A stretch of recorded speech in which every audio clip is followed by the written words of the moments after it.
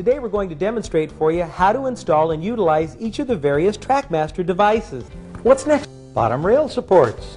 What do they do? Bottom rail supports help support the weight of the frame and secure the bottom of the frame to the wall, adding earthquake and bump resistance, and that's what makes TrackMaster great. Show me how they work. Okay. Put a 1-inch zinc nail through the back and snug the nail head into the indent. Then clip it into the bottom rail with the nail sticking out.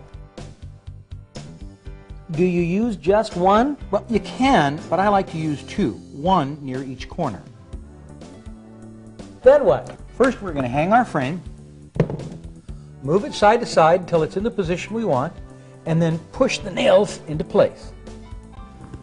Man, oh man, is that ever solid. And the best part is that it's level once and for all. TrackMaster does all the work and I get all the credit. That is great, but what do you do when you want to get it off the wall? That's just as easy as hanging it. Just pull the frame at the location of the nails. I could do this all day long. I'll let you. Isn't TrackMaster great? We're sure that you'll agree after having had the opportunity to see all of the fabulous hanging devices that are part of this system that you'll never hang a picture in your home again without using TrackMaster. TrackMaster, a better way to hang pictures.